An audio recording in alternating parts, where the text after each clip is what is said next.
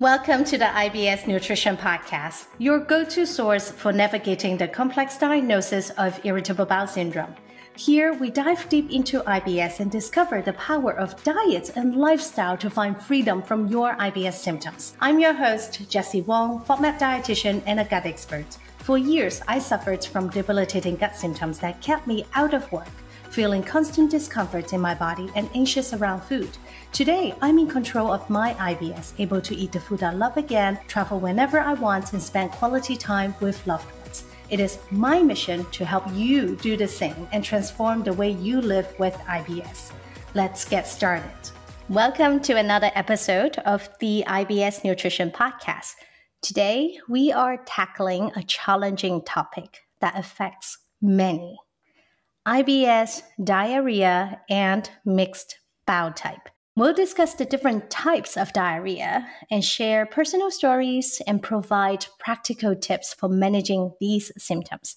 You'll hear about flare-up diarrhea, overflow diarrhea, food intolerance diarrhea, and learn from real-life experiences. Plus, we will offer valuable tools and strategies for long-term control. And here with me today is my amazing co-host, Brooke, who is also our lead Team IBS dietitian. Hi, Brooke.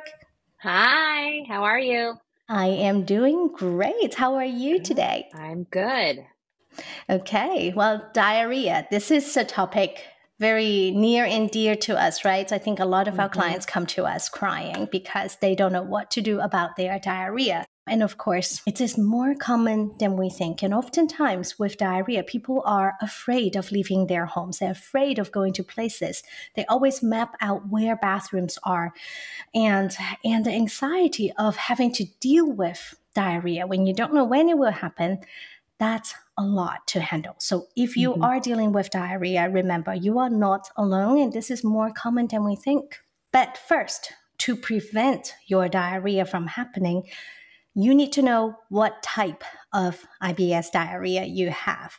I know it sounds so strange, like there are subtypes of IBS, and then within the subtype of diarrhea, there are multiple different types as well. And this is because there are different reasons why you have IBS diarrhea. Let's start with the first one, which is also probably the more common one, and that is what we call flare-up diarrhea. It is also IBS mixed bowel type. Brooke, will you help us explain what that might be? So flare-up diarrhea is really what you kind of think of as IBS-D. So you get flares of diarrhea, and then you may have some calm times where you're not having diarrhea. You may have some normal stools in there too, but for whatever reason, your diarrhea flares up, and it can last for an afternoon, days, hopefully not longer than days, but it's the typical kind of diarrhea that we think of, multiple days or afternoons of diarrhea. Yeah, exactly. And sometimes this is caused by constipation, right? Sometimes we see it caused by food intolerance, but a lot of the times we actually see it caused by chronic constipation. And people may not realize, and what usually happens is people maybe start having constipation, they get more and more bloated, they get more and more constipated, and more symptom comes on. And then all of a sudden, their body cannot take it anymore, and they have this humongous flare-up of diarrhea.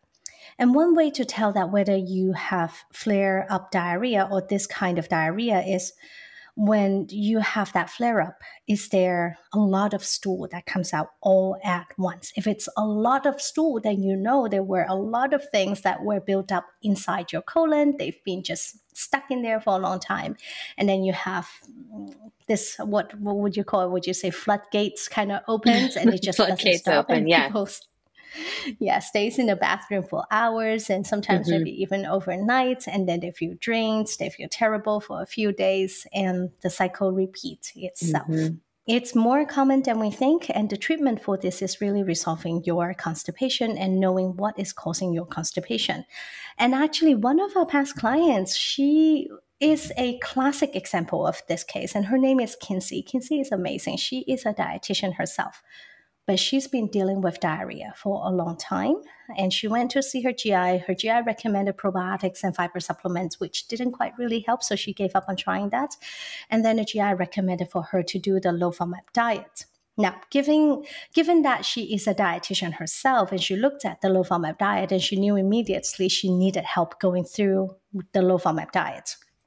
So that's when she came to join our program. And actually, at the point when she joins our program, she's already cut out 50% of the foods that she was eating because she thought food was triggering her symptoms. And this is where we started. We do, of course, every time we always do a deep dive of what is going on with the person, look at their medical history, look at all the tests they have. And what we find was that she was actually very constipated for many days. She would be fine, and then it leads up to a flare-up, a bout of diarrhea. And because she was so afraid of that diarrhea, what happened, she stopped going out, and she was afraid to even be in a car ride for 5 to 10 minutes because she doesn't know when it would happen. But after looking through all of this, and what I told her is, I think you are actually very backed up, and the backed up is causing you to have these kind of flare-ups. And once I told her that, a light bulb moment kind of went through her head, and she was like, oh, how could I not know that? So what we did was really help her to have better evacuations every day and retraining her colon to have good poops every single day, and also work on expanding her diets. Like, she's a dietitian herself, like being so restricted, it was very hard for her. But once we stopped her constipation, her diarrhea stopped completely. I remember she wrote in the testimonial, she said, my diarrhea stopped immediately since working with Jessie. And she's not had any kind of flare-up for months when we were working together and after we were working together. And she was able to drive. So when we were working together, she actually changed the job because her symptoms were way better managed. Then she was able to pick up work that she much wanted to do, but it was a further drive for her. And at the end of the program, she was driving an hour to work and an hour back. Like, if she didn't have her diarrhea under control, she was not going to be able to do that. And she came to us for the low FODMAP diet, but we did not do the low FODMAP diet at all with her because she was already really afraid of food, and she was already eating very little things to begin with. And we know as dietitians, and well, our goal in our clinic is always to help our clients expand on what they can eat. When it is not necessary to do the low FODMAP diet, we don't recommend it. Even the low FODMAP diet, because she was getting so much better. Her symptom basically resolved within 2 to 3 weeks. So we were like, let's not go through with the elimination. If she wanted to challenge the FODMAPs, we can still do that. Even without being on the low FODMAP diet, we could still do reintroductions. But for her case, she just went back to eating everything normally. After resolving her chronic constipation, that led to diarrhea. And I think this is something we don't talk about enough, because when people come to us, their first thought is, we are doing an elimination diet. We need to do this. We need to work through it. In reality, it's not for everyone. And sometimes elimination diets can have long-term negative effects on your guts, especially if you don't know how to do it properly. You're not reintroducing the foods in a timely manner. All right, so that is the first type of diarrhea that we wanted to share with you, and that is the flare-up type of diarrhea.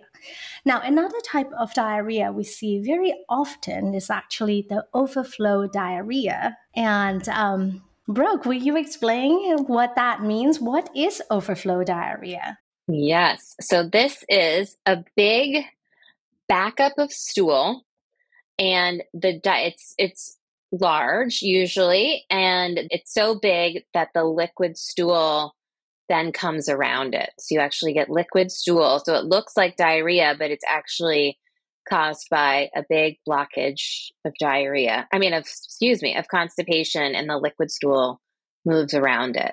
So you really need to resolve the constipation before it's going to go away. Yeah. And with the overflow diarrhea, what tends to also happen is people would have multiple bowel movements every day, and they would be very liquidy, very soft. Basically, your body is trying to have a bowel movement every time there's any stimulation, when you're eating food or when you are maybe exercising a bit more. And people are sometimes in these situations, they're afraid to move because they're so afraid of the diarrhea coming. But your body is actively trying to have a bowel movement to clear out that blockage. However, it's not able to move the solid stool that is like kind of stuck at the entrance or at the exit of your colon, or near the exit, the colon or the rectum. And that can cause a lot of pain, that can cause a lot of bloating, and worse is it causes multiple diarrhea throughout the day, and it can be pretty devastating and pretty debilitating for patients experiencing these kind of symptoms. And again, you're not alone in these kind of situations, but of course, we don't talk about it enough. And one of our previous clients who experienced this a lot, I think her name is Kathy. She is a very successful entrepreneur, and she has seen and went to many, many providers for her IBS-D. And they tried so many things: elimination diets, protocols, supplements, and she works with her GI as well, multiple GIs, to try to resolve her diarrhea. None of those things worked because what she really had was chronic constipation that led to overflow diarrhea. So if you're trying to resolve a diarrhea, which is caused by constipation, that can really backfire. And so for her, realizing that was the problem was our first step, working together. It's like, hey, maybe you don't have IBS-D, maybe this is overflow diarrhea, and it is more common than we think. And I remember her messaging me. It's like, I worked with so many people. I tried so many things. Nobody could help me because we were treating the wrong problem. And whatever they were doing to treat diarrhea was making her constipation worse. So thinking about this, like, you really have to go to an experienced provider who knows that. And we are sharing this here to help you better understand different types of IBS diarrhea so that you have the tools to, or you have the knowledge to advocate with your provider to get the right tests, to understand better. And of course, we have a free symptom tracker. I'll put the link in the show notes for you to start tracking your symptoms so that you better understand what is happening. And we actually talk about this extensively and visually on our free IBS masterclass. So we have pictures to show you what it looks like when there is a blockage, what it looks like when you have regular diarrhea, and what it looks like when you have a regular bowel movement. So by seeing it visually, it might help you understand better what is going on. Now, for Kathy, actually what we did was, of course, first resolving her constipation so that she wasn't backed up and her diarrhea stopped pretty quickly. But then when we dive deeper into learning more about what was happening, was that we found that she actually had a food intolerance. And the food intolerance caused her to have slower gut motility. And that slower gut motility was what caused her to have the significant constipation. So once we figured that out, we know, and she knows, how to manage her IBS moving forward.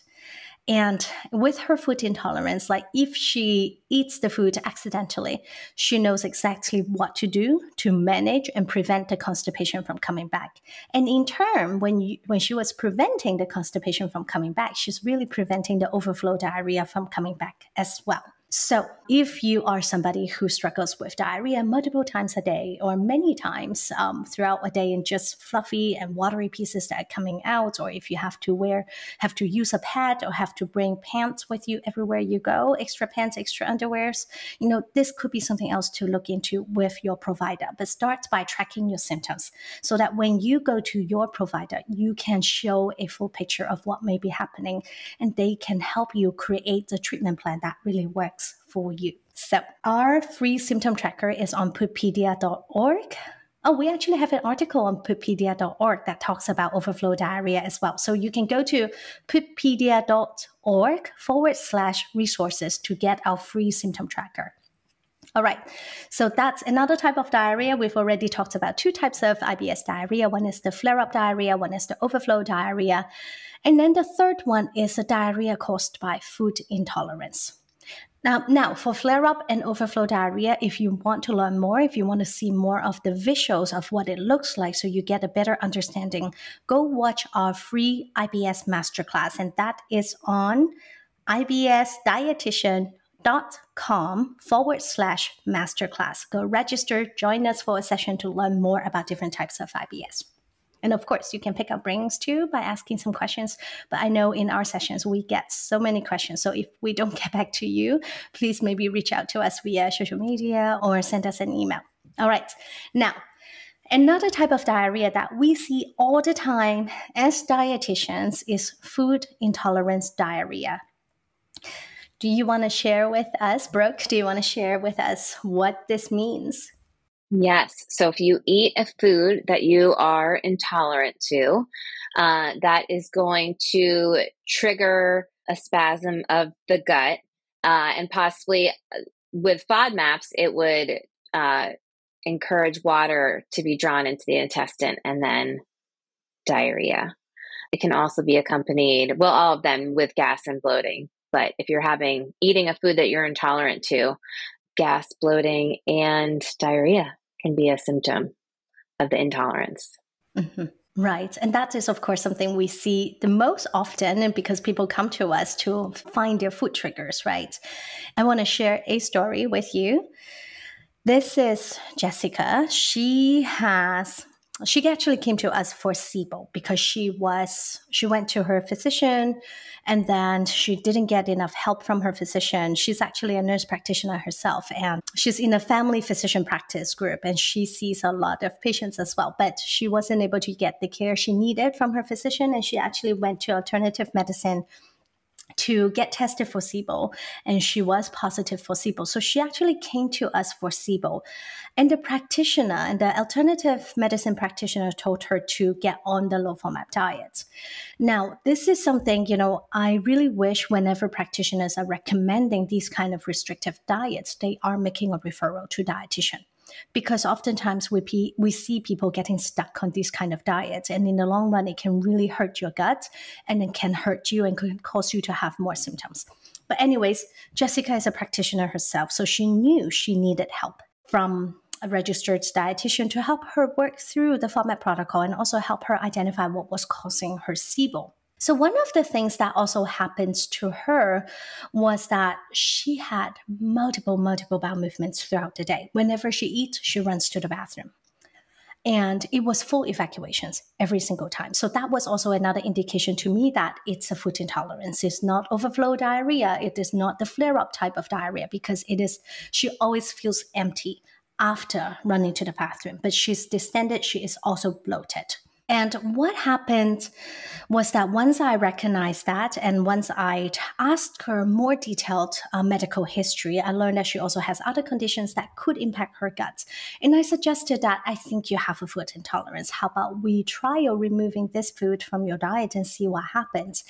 And after talking to her, and because she is a healthcare provider as well, she said the light bulb moment just went off and everything just clicked. Like all of these other things that is happening in her life, they all clicked. And because of that, she follows through with my recommendations, and actually her diarrhea stopped pretty quickly, and she was able to learn more about her intolerance, her actual food trigger. And once we removed her food trigger from her diet, for her, actually, she has what we call non-celiac wheat sensitivity. And once we removed gluten from her diet, she was actually able to reintroduce all the FODMAPs back into her diet. And she was really excited when she was able to tolerate garlic and onion back into her diet, because that was one of her biggest concerns. Now, with gluten intolerance, again, this is not something we recommend lightly. We only recommend it if it's necessary. And we always go through elimination and a challenge before we say, hey, this is probably what you have. And for most people who are trialing the gluten-free diet by themselves, what we want to say is most people are not doing it correctly. And if you're not doing it correctly, you're not going to find symptom relief. And doing it correctly can be very restricting if you're not doing it accurately. And of course, it is really unnecessary to do the gluten-free diet for most people, especially most IBS patients. There's maybe 1/3 of IBS population that may need it, but you don't want to just put yourself into a restrictive diet without, really eliminating and testing it properly. Okay, now we've talked about the 3 types of IBS diarrhea that we see very commonly in our practice. One is flare-up diarrhea, the other one is overflow diarrhea, and the third type is a food intolerance diarrhea. And then there's also post-infectious IBS, which usually results in diarrhea as well. That's something we see a lot too. And then let's also talk about what are certain things that we see in our practice that makes people's IBS-D worse? Number one is probiotics. That's sometimes I get excited when I see that people are taking a probiotic, because I know if we stop it, a lot of times they're going to get better pretty quickly once they stop that probiotic. Other supplements that can just aggravate symptoms, or too many supplements for no good reason, really. Sugar alcohols in certain products, low carb products that have a lot of sugar alcohols in them. I've had a client who, once she cut out all those sugar alcohols, her diarrhea stopped. Stress, and then of course food triggers can make diarrhea worse for sure. Right. It is food triggers and stress. I think stress is something that a lot of people may recognize, but they may not be able to break the stress and symptoms cycle. So if you need help, there are some tools out there, maybe gut-directed hypnotherapy or even counseling can be very helpful in learning to manage stress and in turn manage your IBS symptoms. Now, let's talk about what are some of the tools that people can use if they are struggling with diarrhea right now.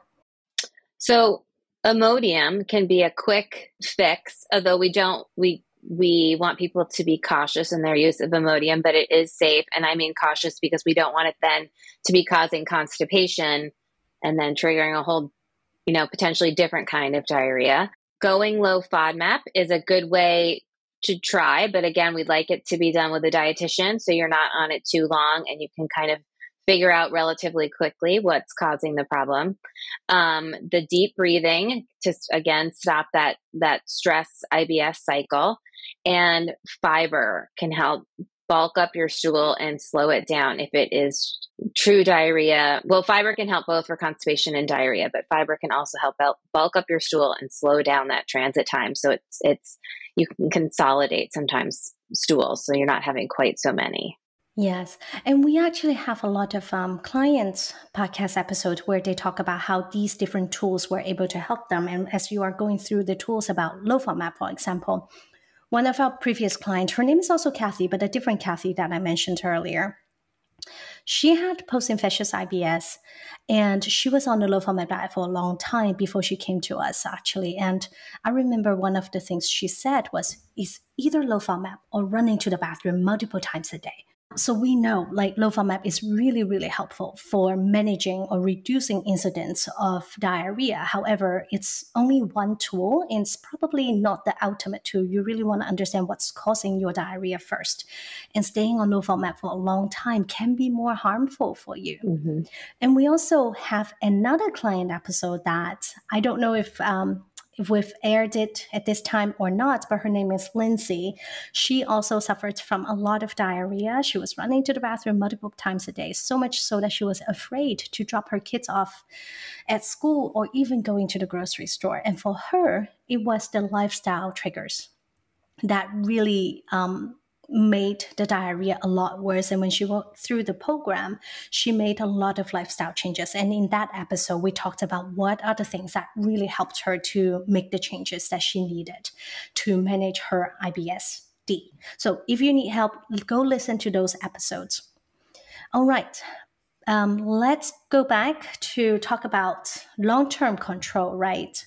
Once we identify the trigger, if it's food related, then it's important to not only identify the food, but your tolerance level. So we can make sure that you're liberalizing your diet as much as possible. If it's a lifestyle trigger, learn how to manage that. If it's stress, if it's sleep, all of which can be helped with deep breathing. But yeah, learning the lifestyle and possible food triggers and incorporating all of the changes into your life.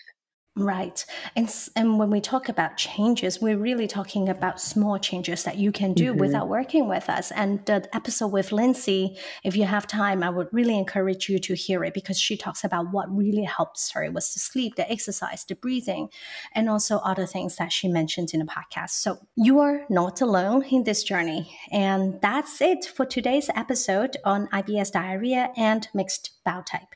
We hope you find the stories and tips helpful in managing your symptoms. Remember, understanding your triggers and making the right adjustments can make a difference.